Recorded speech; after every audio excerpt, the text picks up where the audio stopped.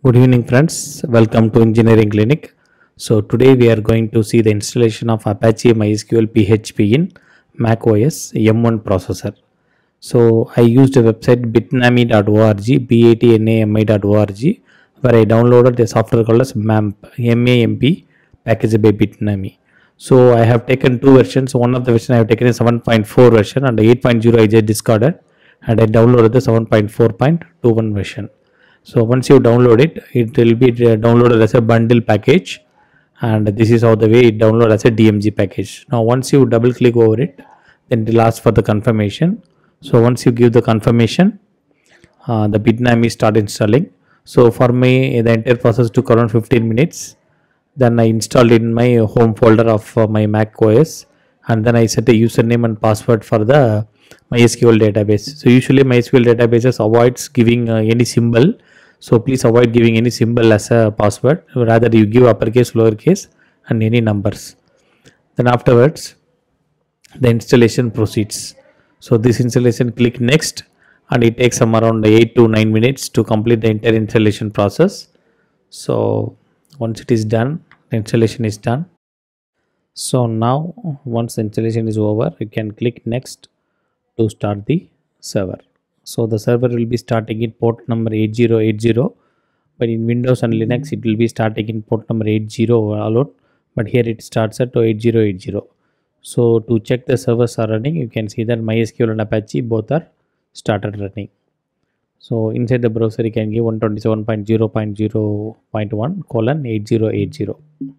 So our next procedure is to download the WordPress software. So as you know that WordPress is a blogging software where we can able to write a content management system software. So we can able to write blog post, and we can able to develop our own web pages or anything that based on content management we can able to do.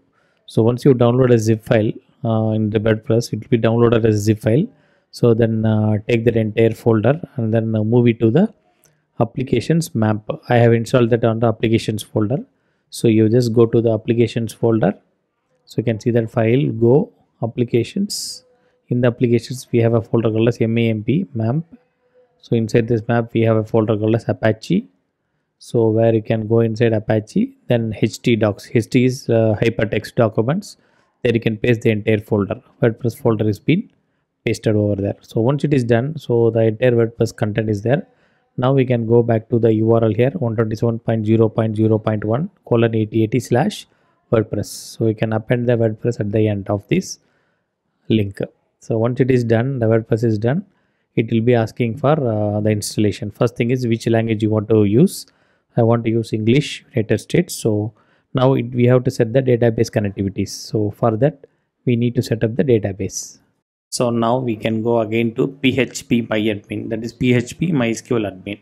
So once we go there, so the username is root, the password is hello123. That's what I have just given for temporarily. And then I create in the left hand side we have a new button. So once you create it, you can select the database name. So the database name I want to give as WordPress _ the date of creation. So I have just created this on 1st October. I am just creating this 1st October. So this is the name of the DB. Now again come back to the installation page of WordPress. So once you come back there, so you can paste the name of the database, then username is root and password is this, and database host is localhost since I am going to install on my localhost, and name of the prefix is TSP. Then run the installation. So once the installation is done, then you can mention the site title and the username for your WordPress website. So the site title let be given as Engineering Clinic and the username is TS Pradeep Kumar. I have just given that. Then the password. So I can able to set the password. By default there will be a provision of password. In case if you don't like it, you can create your own password and then you can able to set it up. But please remember there will not be password asked 2 times here. The password will be only once. So set your password accordingly, or else you need to change the password through backend. Then you can give your email address there, and since it is locally I am just doing it, so I am just not giving any email address here. Now afterwards you can go and visit your website. So that is my blog on engineering clinic. So I can visit it by providing the username and the password we created in the previous step. So this is your administrative username and password which I have created, and I just logged into it. So once it is logged in, so you will get the dashboard like this. So in this dashboard you can able to create a post, you can able to create pages, you can able to create menus, so many things you can able to do.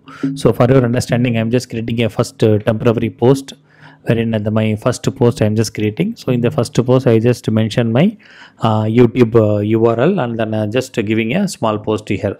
So from here you can start your journey on blogging or content management system. So there are many things that you can take care, like search engine optimization, digital marketing.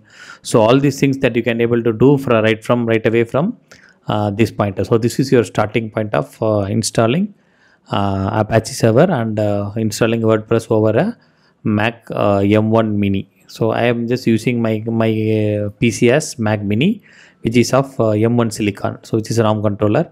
So in many YouTube videos and many posts across the internet, there are some problems in installing the Apache server in M1 processor.